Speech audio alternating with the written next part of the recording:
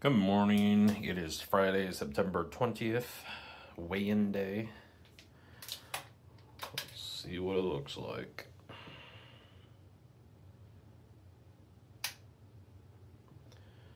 Not much of a change. 291.4.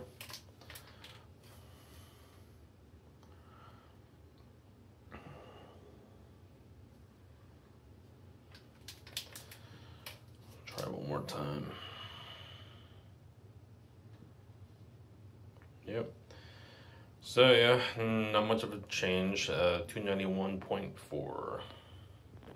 Hello, so this is lunch today. I didn't really have a breakfast. I had one chicken thigh that was left over from last night. So if you want to call that a breakfast, then that's what I had for breakfast. But now for lunch, I'm having a chicken thigh that I deboned on 92nd bread, cheese, tomato, onion, some spring mix lettuce and spinach, avocado mayo mixed with this German mustard. Don't ask me to pronounce that. Some Cracker Barrel cheese, an olive on top. It's a proper sandwich.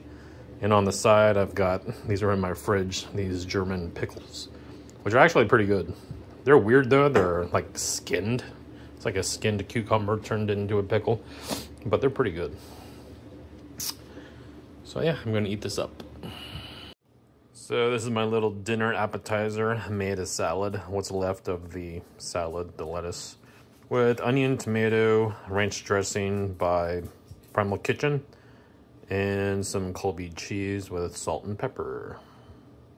And this is dinner. 2 chicken thighs with some Sweet Baby Ray's, no sugar added barbecue sauce. So I'm here at Publix. I had a craving tonight, so I thought I would come out and see what they got. I've tried this Rebel ice cream before, which is not bad, but I found this new stuff. I don't actually know what the brand name is, but I got the triple chocolate brownie, so it sounds pretty good. Might try it out. The ingredients don't look too bad either. So this is the ice cream I bought. It's by a company called Upstar. Never heard of them. It's based in Oregon. You can see the ingredients here. I don't feel like reading them all, so you can just pause it and check it out if you want to. Sounds like it's mostly pretty clean. I'm gonna try it out. I made it to Sprouts, so let's see what they got.